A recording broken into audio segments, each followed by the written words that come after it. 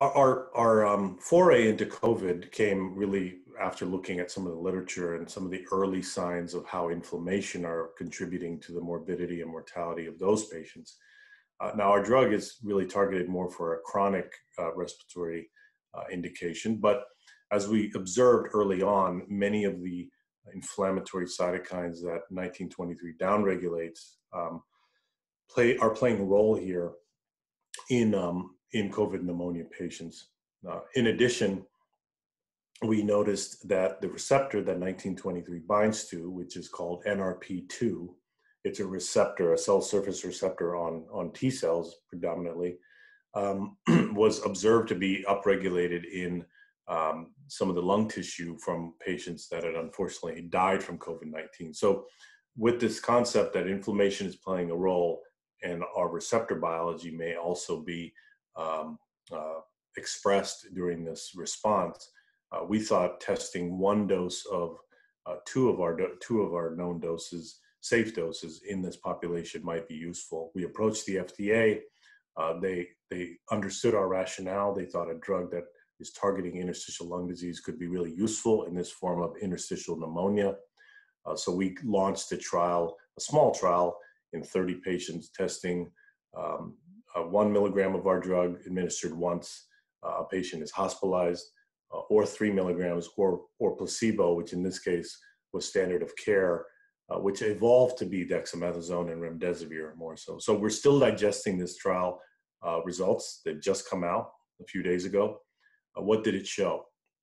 It showed that one dose of one of our higher doses tested, 3 milligrams per kilogram, reduced the median time to recovery to 5.5 days. I think this is a very intriguing finding just after one dose to see folks being able to get out of the hospital under a week. Background dexamethasone or remdesivir was used in almost all of our patients. Our placebo population had about a 6-day recovery. Maybe not a large difference, but it can mean a lot to patients.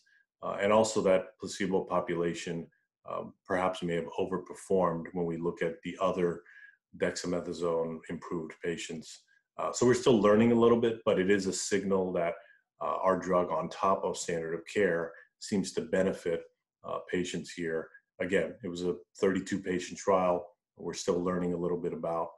I'll point out the major thing that I like to focus on these sort of trials is the drug was safe and well tolerated even in this very, very sick population. We had an independent drug safety monitoring board help us through this process.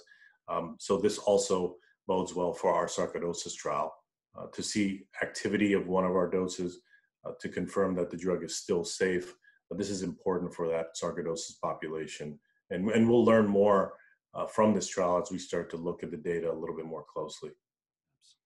So we're a little bit further, back in the line here. A lot of the repurposed therapies and certainly therapies that are in phase 3 are the ones that have really been used early on. Have not really seen one emerge with significant benefit thus yet. With our data, we would need to move into a phase 3 trial. We will have some discussions with the government and government agencies around how to proceed. I would like to see a little bit more data about hospitalized patients on dexamethasone in particular. We know dexamethasone can be really, really useful in mechanically ventilated COVID patients, but in our trial, seems to be that it may also help them if they're not mechanically ventilated. So we're going to continue to look at some of the data coming out, see where we fit in. As a small company, we can't do it all. We really are focused on sarcoidosis, but we could have some utility here in COVID pneumonia patients. Could be some applicability in other forms of viral interstitial pneumonia. I think it opens up some avenues to use our therapy, or at least a dose of our therapy, in acute indications. But as I said, we're going to be data-driven and just sort of see what occurs here with the evolving landscape of COVID standard of care.